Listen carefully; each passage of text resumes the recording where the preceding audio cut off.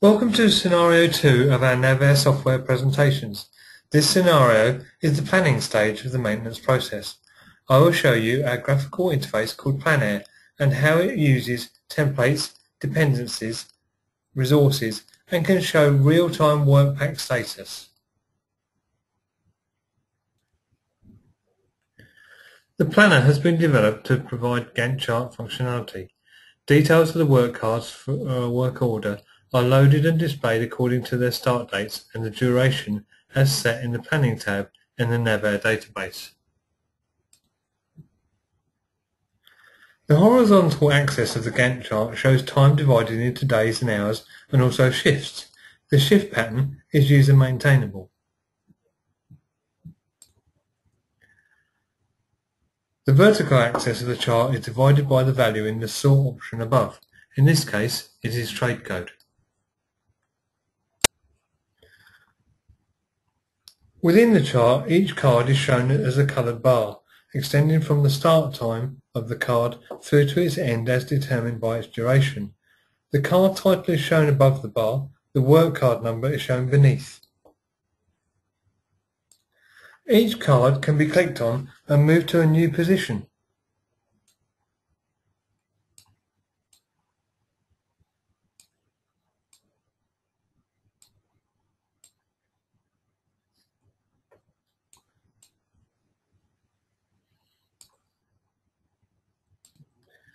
Also, the duration of an item can be extended to increase the planned duration.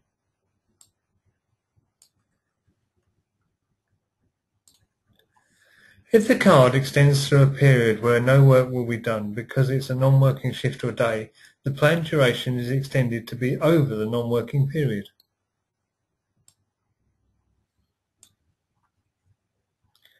The non-working periods are indicated by being shaded, and these are also user maintainable. If the card has predecessors or successors, these are shown extending from the end of a predecessor to the start of the successor. By right-clicking on the card and dragging across to another card, a predecessor-successor relationship can be established.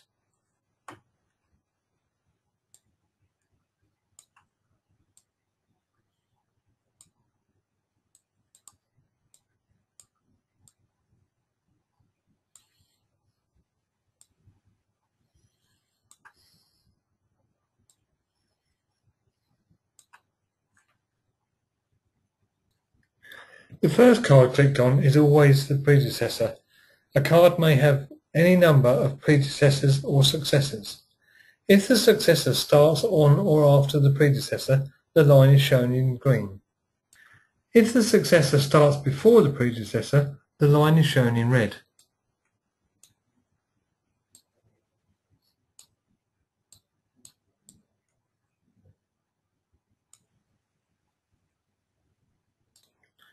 This also causes a card to be flagged as having an error, indicated by a red warning triangle, and by having the title and number details also shown in red. Hovering over the item gives a tooltip containing brief details and indicating what the error is.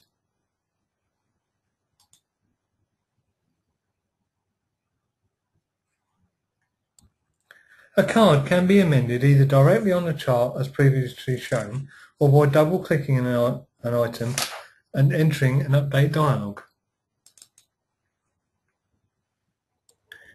Here we can see the details that match the Planning tab in the NAVair database, and these can be maintained.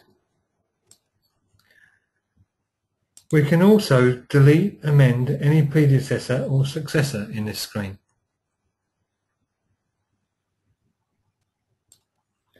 The Sort option pull-down list allows the user to see the cards sorted into a different sequence.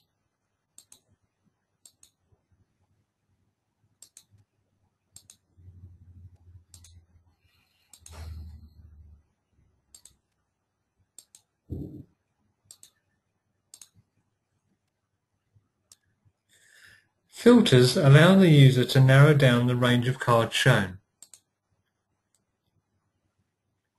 Here we can limit what is displayed by trade code, aircraft zone, shift, work type and status.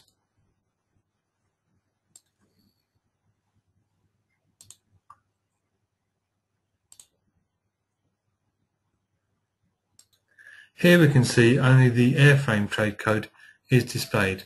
Going back into the filter, I can easily add all the details back in. Milestone lines can be added to the timeline. These can be start, intermediate or end types.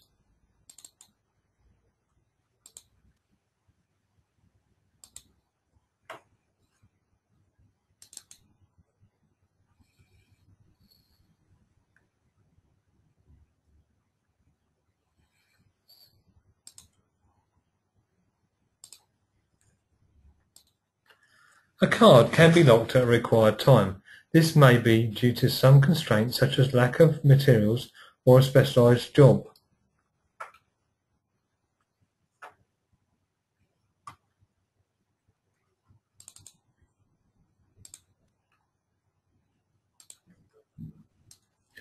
The locked card is indicated by the padlock symbol. When the card is locked, all the cards can be resequenced. Resequencing will take into account the non-working shift and any locked cards. The work pack will be resequenced into the shortest possible time where predecessors and successors allow.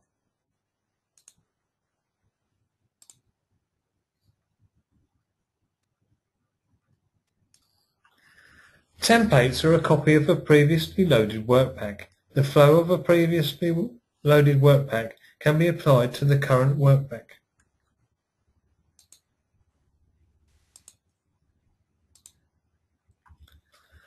Items can still be moved and, if required, stored as a new template. The histogram at the bottom of the screen shows resource requirements at any shift.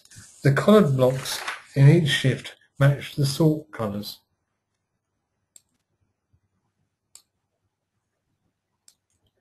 The histogram view can be changed to show estimated, actual or remaining hours. Showing progress allows for a real-time view of the work pack. Each card shows a progress bar. The colour of the bar indicates different status. Green indicates that the progress time is less than the estimated time. White indicates that the card is still planned and the card has no bookings. Magenta shows the card is complete and the yellow card is inspected. The red card indicates that the actual man-hours has exceeded the estimated man-hours and may require investigation.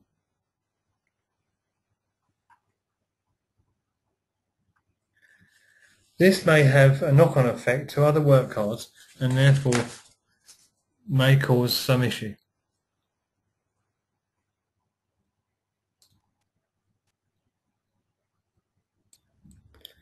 To sum up, we have seen how PLANair can be used to flow a work pack based on templates we have previously defined. We have also seen how it manages dependencies between tasks and how the impact of any changes to tasks are controlled. Our next scenario, scenario 3, demonstrates how we can carry out the work. You can monitor and control the work being done, including the tracking of actual costs against initial estimates. Thank you.